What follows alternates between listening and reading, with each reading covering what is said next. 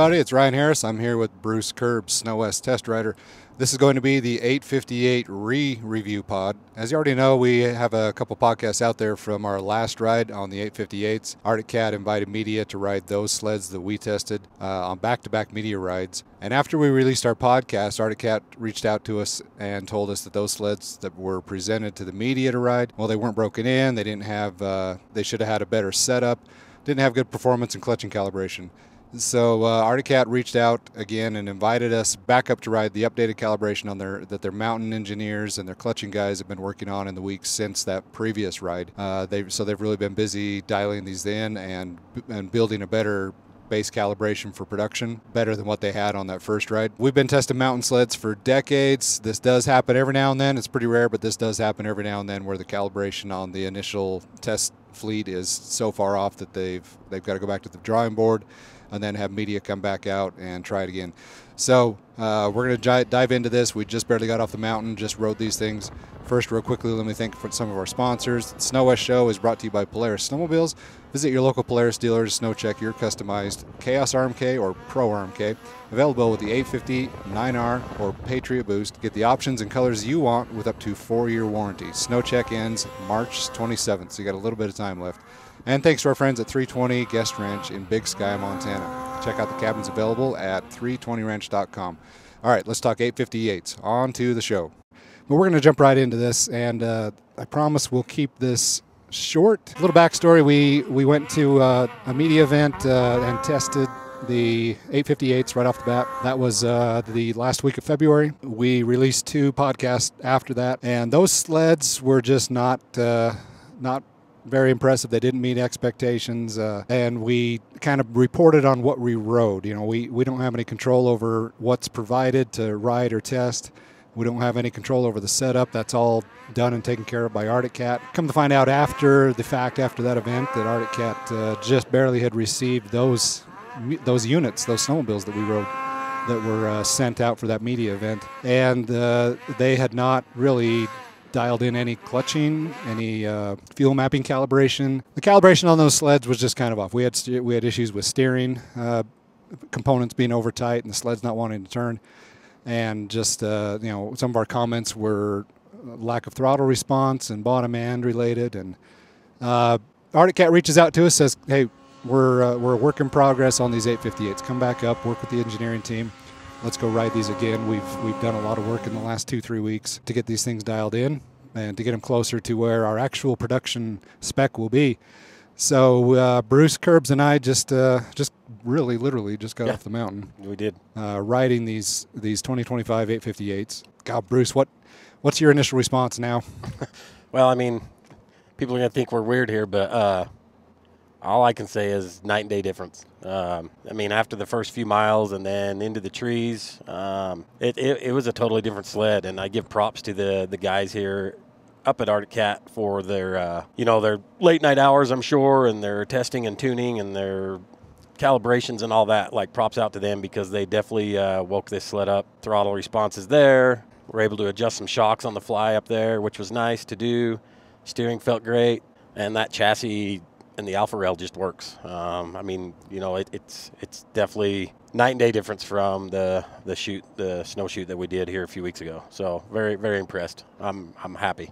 Yeah, it's a totally different split, totally different machine, and totally different ride experience. I mean, the 3 sleds that we rode today and focused on today, like we've said, have several stages of different calibration, engine calibration and clutching calibration from when we initially rode and tested. So it's not just like, hey, we updated it. Hey, they've actually updated it and then updated it and then updated it. Spent a lot of time working on these, and I am honestly surprised.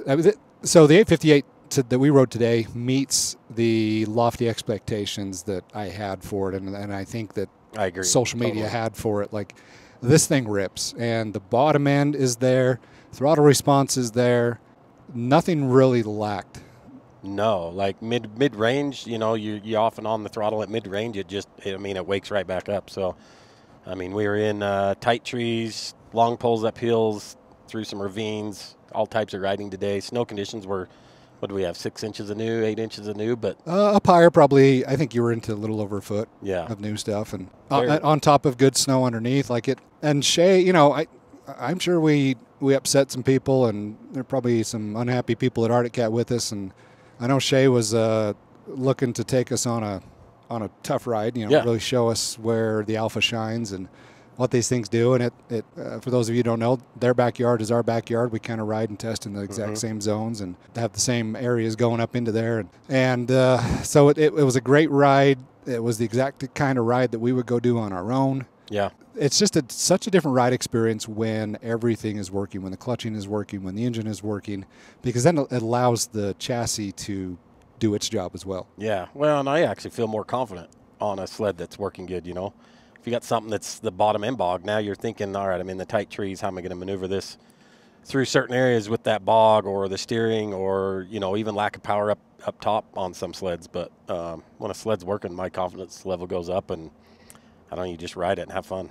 Yeah, quite a bit different than, I mean, night and day difference than what we initially reported on. So I got to figure out what to go do with those other two podcasts, because that's, as far as I'm concerned now, today, after writing this stuff, that's inaccurate information. Yeah, I mean, that, you know, we had to do podcasts on what we rode, and having a good talk with Shay and Alan up here and a couple of the other guys, you know, we were able to figure out some stuff on why maybe them sleds didn't run that great. You know, a few weeks ago, and it was good because in today's world, you know, you got to be up front. Sometimes truth hurts, but I thought it was a great gesture for them to invite us back up, clear the dirt, clear the air, put us on some sleds that ripped today. So it was good. We had a 154 858 with the 3-inch track, non-electric start. That was kind of the one that we spent most of the time focusing on. We also had a 154 858 with the 2.6 track. That one was electric start. Yes. You could feel the weight difference there. You know, you're carrying around the weight of the electric starter. You have that steel starter ring gear on the backside of the primary clutch. I could feel a little bit of a difference there between those two sleds. Yeah. I'm definitely not going electric start. Like to me, it's not worth the weight penalty. It's not worth the, you know, having the extra rotating mass on that primary clutch. For sure. And you know, with the engine calibration being better, the sleds actually started first pull. Yeah, For the majority of the time. Yeah, that's kind of been one of the jokes, right? Yeah. From our last especially podcast. I think Taylor Peck today came to really rub that in. Like, Yeah, for sure. no, but yeah, the 858 would start on the first pull. It still is it's a high compression start, but I'm not taking an electric start. Like, that's a penalty on that sled. Yeah, I agree.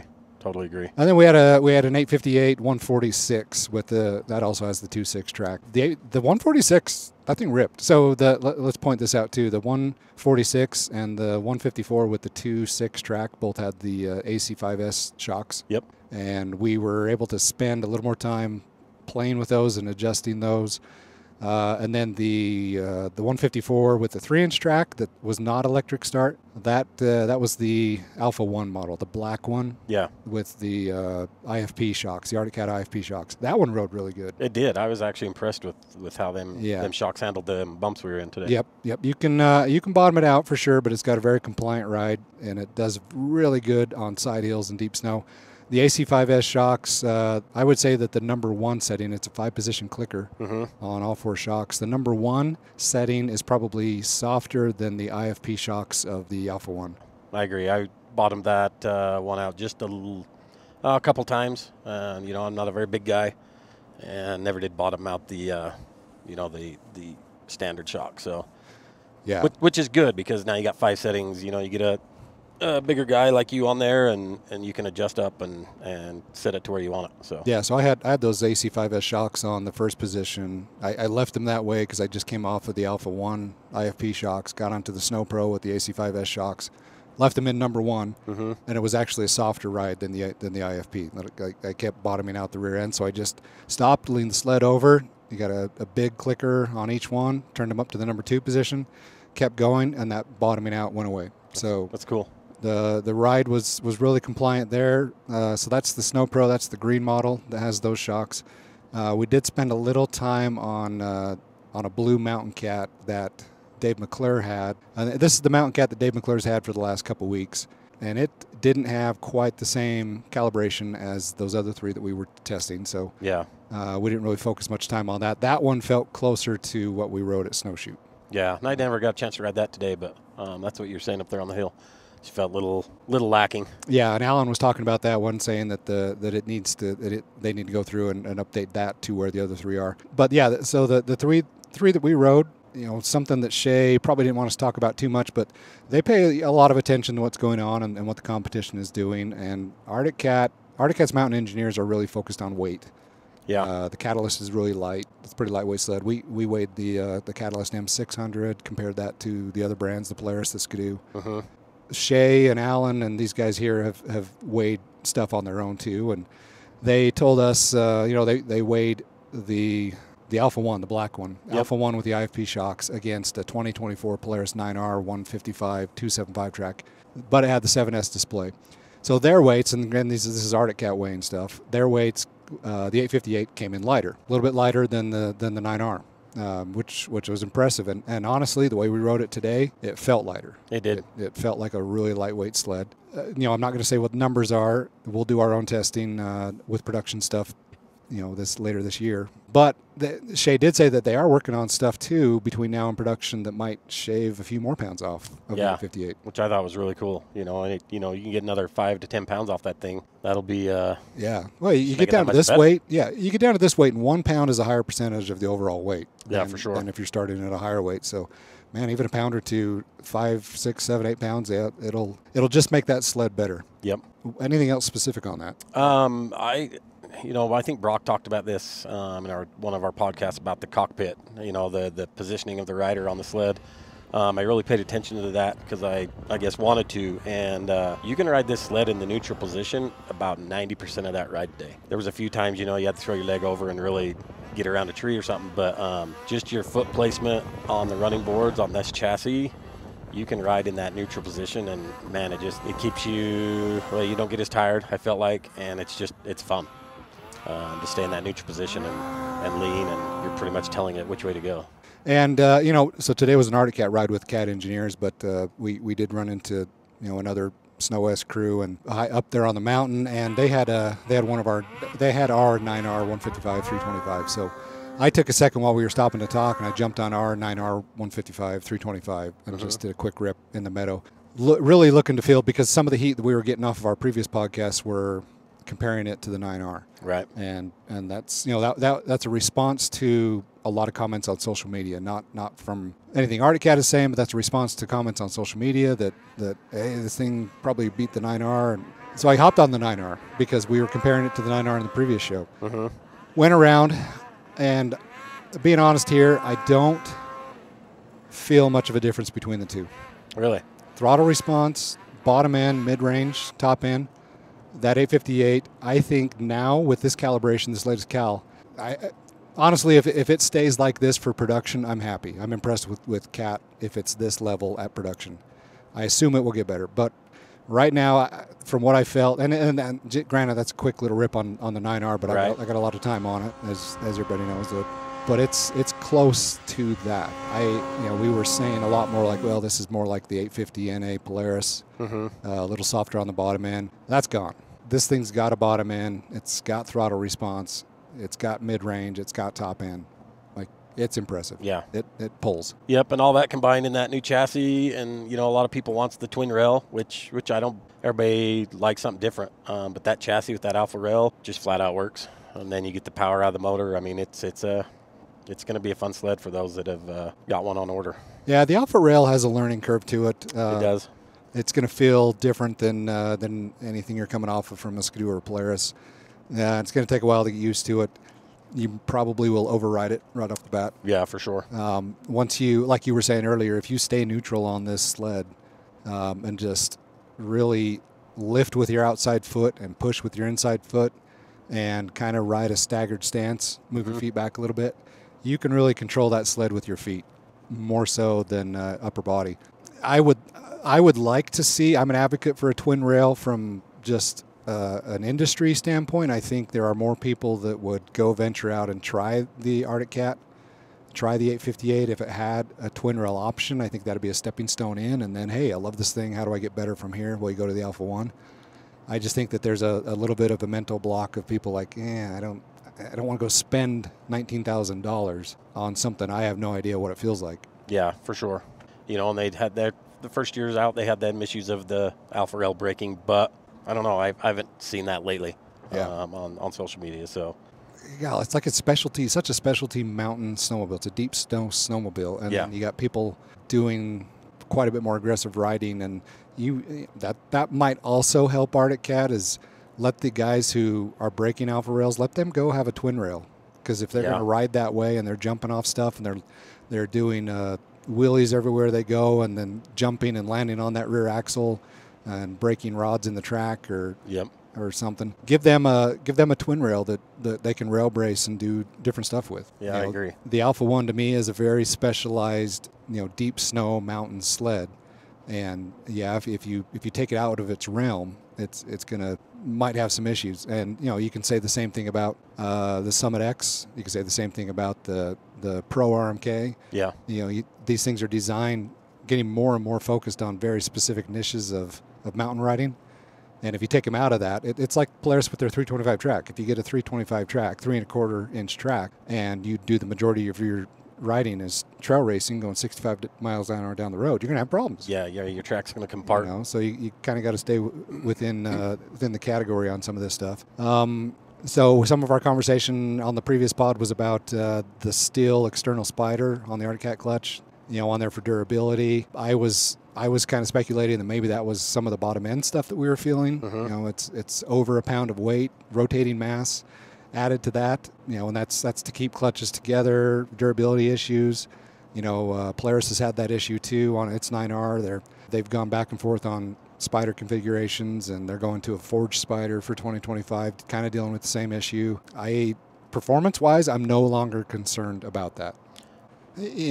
I went from disappointment after riding this on the first test session to complete 180 after today. And I don't know, overall impression though, like this 858 today after riding this and working with the engineering team, and kudos to Cat for stepping up and calling us and bringing us in, having a discussion. We sat there for a little bit before the ride and just had a kind of aired out any grievances, and we called them out on a few things and questioned why the stuff we wrote earlier wasn't set up, and they called us out on some stuff. And I think we've got a good relationship with Cat. And really quick, I do want to talk about a lot of the backlash on the previous podcast was that the Snow West show is presented by Polaris snowmobiles.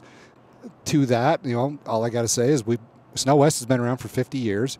We sell advertising on magazines, websites, YouTube, podcasts, all sorts of different platforms, and never once has it really influenced anything that we have to say from a sled review standpoint. Right. If it did one time, I think we'd be out of business. Yeah, for sure. But really all that is a space where anybody can buy that ad and buy that presenting sponsorship. That was offered to Arctic Cat. That was offered to Skidoo. Polaris took that one. But Arctic Cat is a client, is a sponsor of Snow West. They sponsor Snow West on other platforms, but it's all the same thing.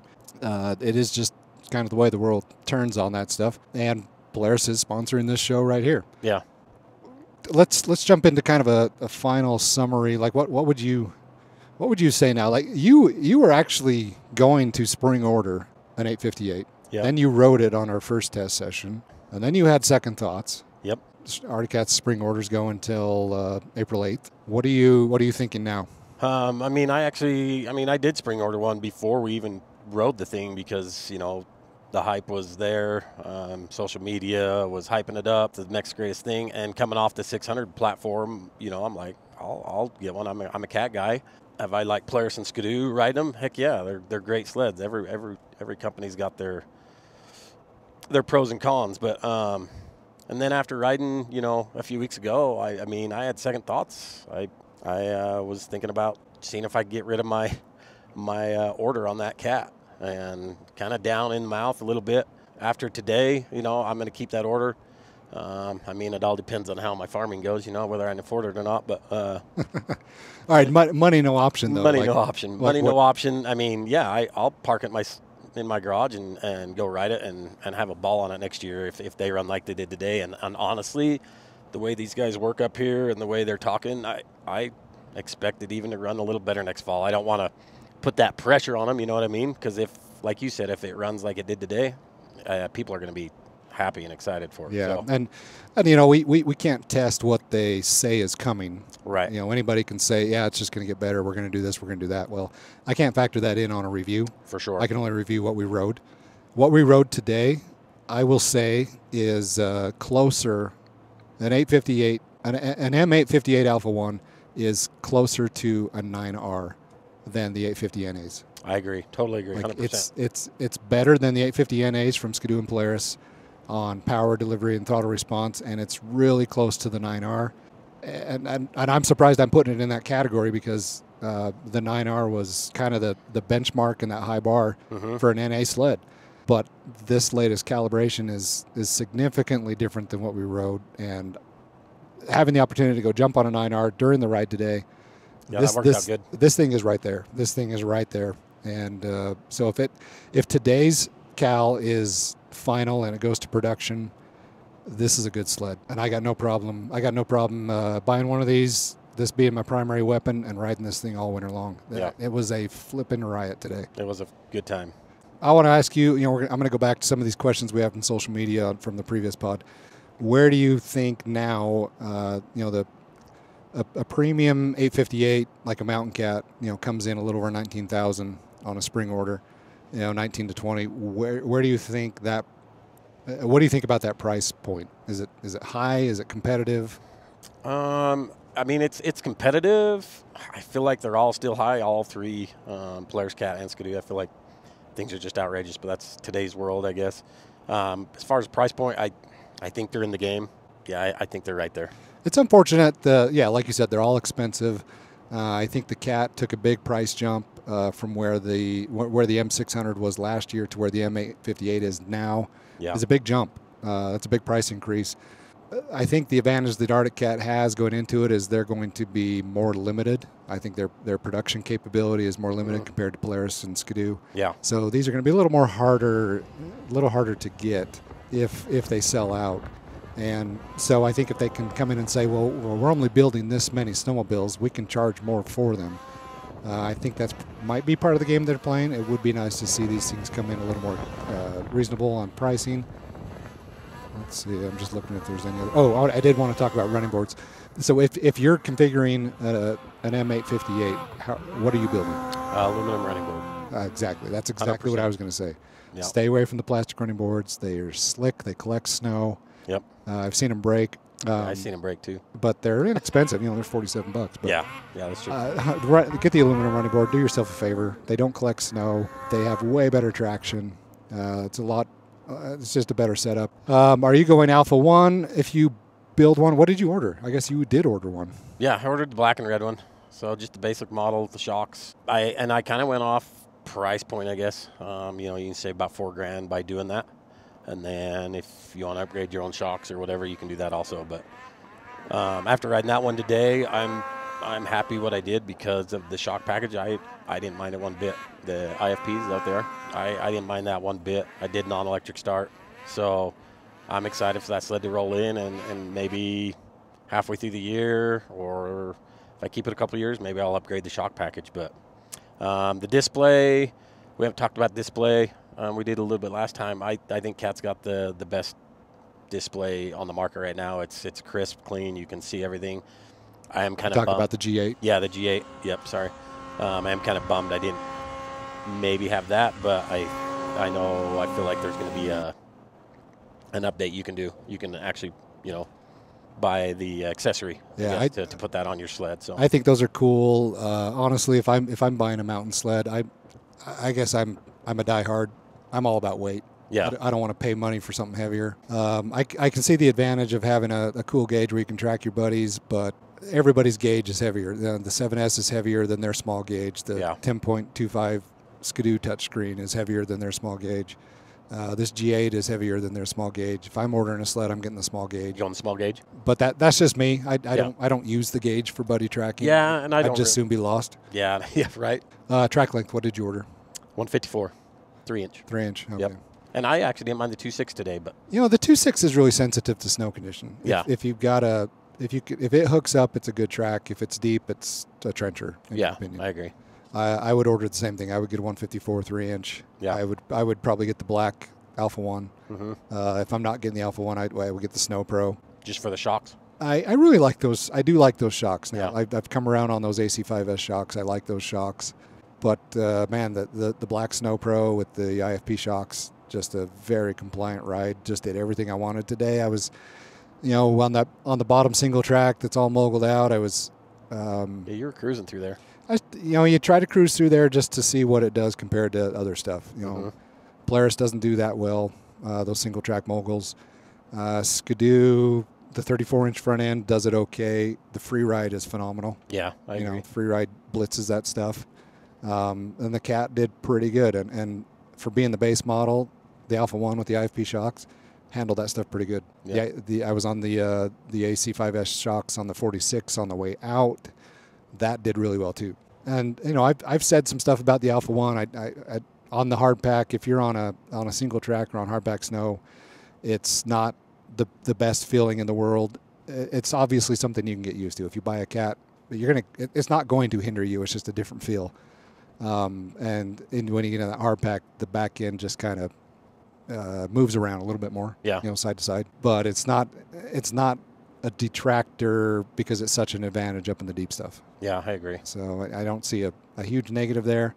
It's just something that we talk about. We get into testing sleds, and I've tested sleds for my whole life, I guess, for 25, 30 years. I think I've been on every single mountain sled since there's been a mountain category. Wow. So that's cool. So testing sleds is what we focus on. It's easy for one guy to say, my brand is the best brand, but that's all that you ride. So it's easy to say that. And we're not out to identify one brand being better than the other. We're just out to ride a snowmobile and report on a snowmobile, Mm-hmm. what it does.